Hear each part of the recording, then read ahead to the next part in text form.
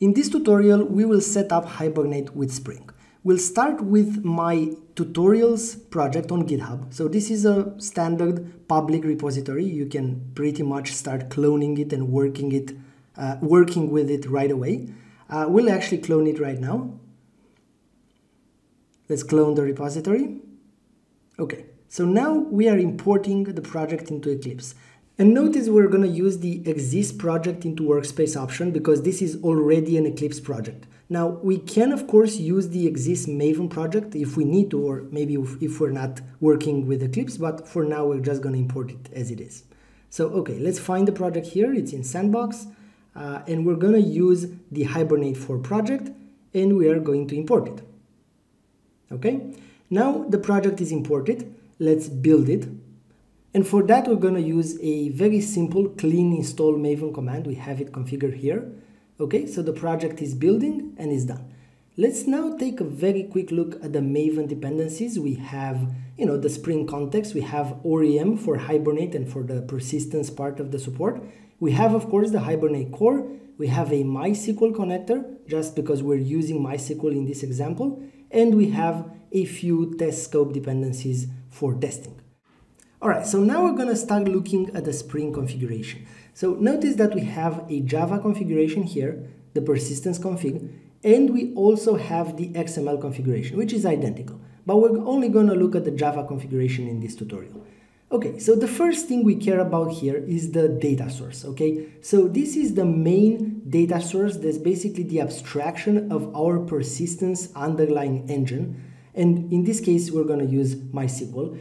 We are using the Tomcat DBCP connection pool. In this case, there are many connection pools. This one is a pretty good one. And notice how we are configuring it.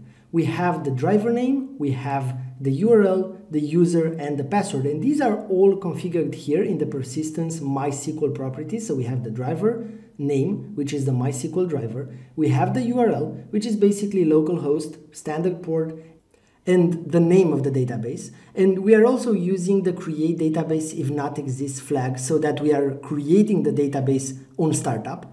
And then we have the user and the password. Now, of course, these will have to be configured to match your local environment.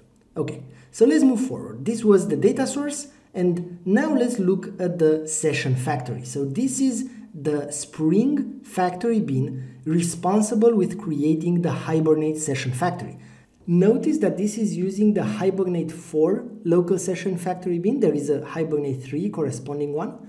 Okay, so what else are we doing here? We are injecting the data source into it, as you can see here, and we are scanning the packages. Now, these packages are basically where our entities will be located. Okay, so we are scanning org Baeldung persistence model. So let's now take a look at where that is. Okay, we have persistence model.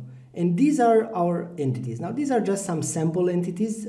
We can take a look at one. Let's look at foo. Okay, so this is just a normal standard entity. And this is the scanning process. Okay.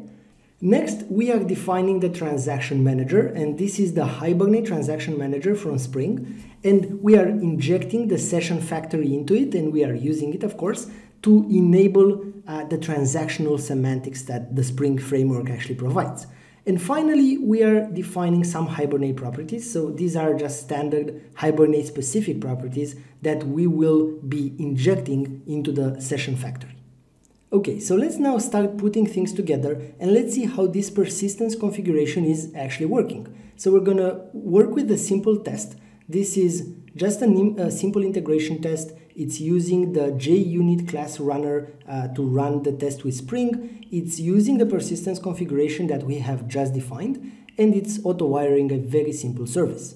Now, as you can see, what we're doing here is we are creating a foo entity, okay? So nothing too fancy, we're just creating this entity. So let's now run the test. Okay, so everything has passed, which of course means that the Spring context has bootstrapped correctly and that the creation of the foo entity has also succeeded. Okay, let's take a look at MySQL and let's make sure that the entity was actually created. So here is our database, here is our foo table, and let's see. Okay, here is our entity. So we are all done. We have successfully configured Hibernate with Spring.